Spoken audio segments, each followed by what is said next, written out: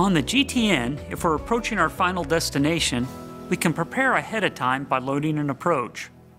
To do so, we select Home, then Procedure, and then Approach.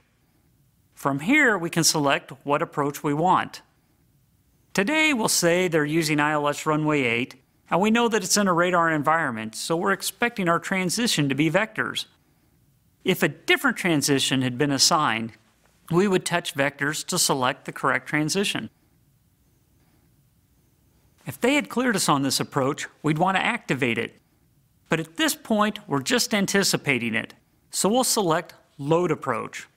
Since it's an ILS approach, the GTN went ahead and tuned our localizer frequency into the standby.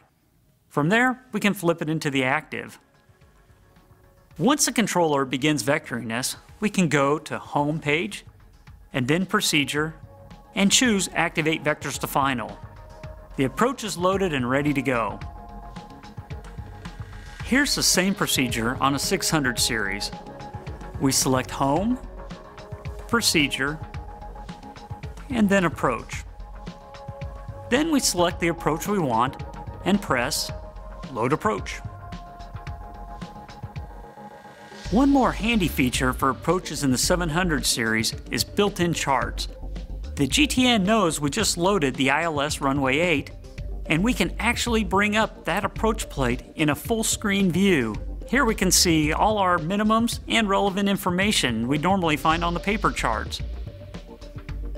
If we are using Garmin Chart View powered by Jeppesen, we also have the ability to overlay the plan view of the approach plate directly on the moving map.